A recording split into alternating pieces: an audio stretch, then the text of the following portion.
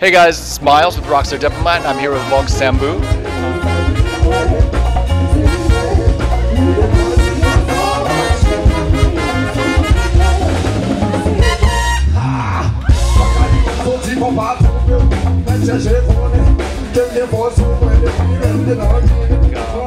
Have you worked with musicians from other countries before? Yes, I do. The first time we had the privilege to Mali, we went in Bamako, and then we went also to Dakar, Senegal, went to Burkina Faso.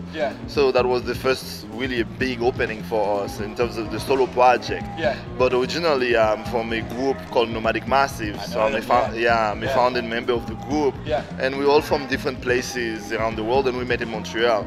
So of course for me, like, the diversity is like, it's very important to me. That's why I love the lineup of last night.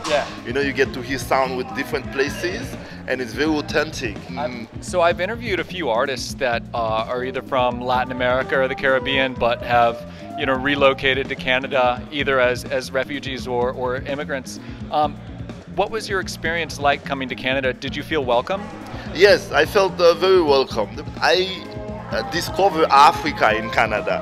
And like the first team I play with soccer, it's called Ethiopian Bees. It's those Ethiopian, they will come in, those guys, they saved my life.